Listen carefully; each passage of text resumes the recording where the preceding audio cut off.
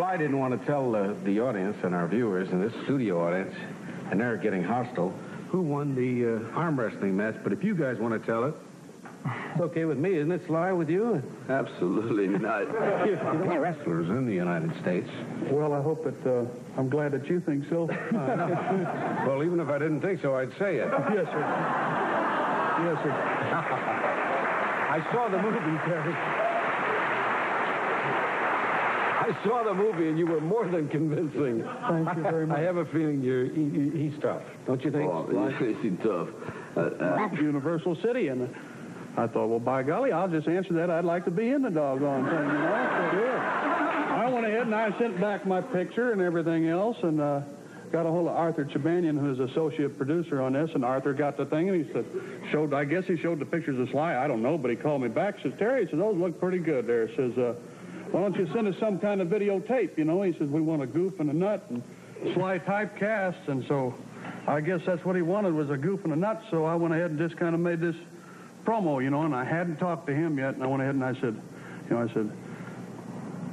Sly, you overbearing, obnoxious, egg-sucking dog. I said, I'm going to go ahead and hit you over with the head with a cement brick until your eyeballs turn to jelly. I think you're being a little too passive right now. It was more like this. We got the tape, baby. Look at this.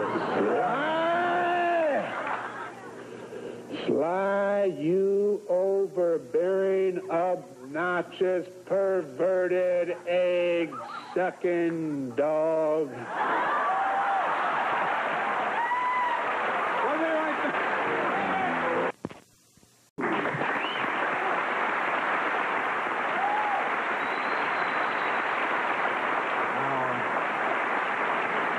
Sly didn't want to tell the audience and our viewers and this studio audience, and they're getting hostile, who won the arm wrestling match. But if you guys want to tell it, it's okay with me, isn't it, Sly, with you? Absolutely not. You know, wrestlers in the United States.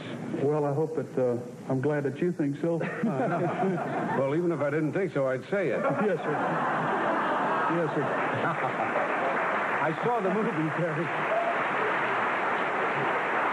I saw the movie, and you were more than convincing. Thank you very much. I have a feeling he's tough. Don't you think? Oh, he's tough.